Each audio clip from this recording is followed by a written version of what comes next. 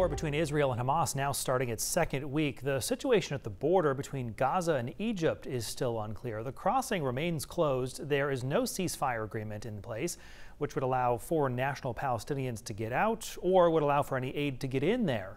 NBC's Kelly Kobiea is in Tel Aviv with the latest.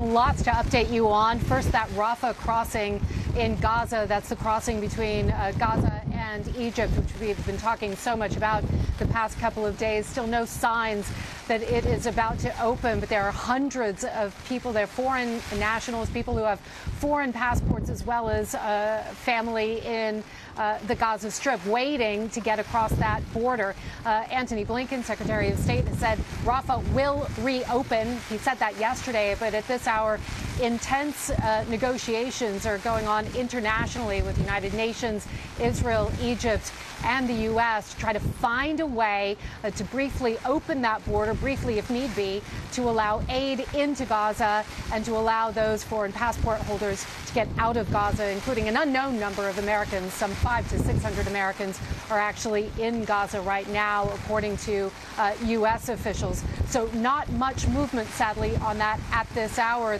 The Israeli Defense Forces say that about 600,000 people have now made their way to the south, keeping in mind that about half the population of Gaza is in northern Gaza, so about 1 million people. So a huge number of people have now made their way out, but there is still a danger to them and a humanitarian danger, as well as a danger from airstrikes. Israeli airstrikes continuing throughout the night and today, hitting Hamas targets. And there is a Security Council meeting for the Israeli government tonight at 8 o'clock. So we may know more about Israel's war plans as of tonight. Guys, back to you.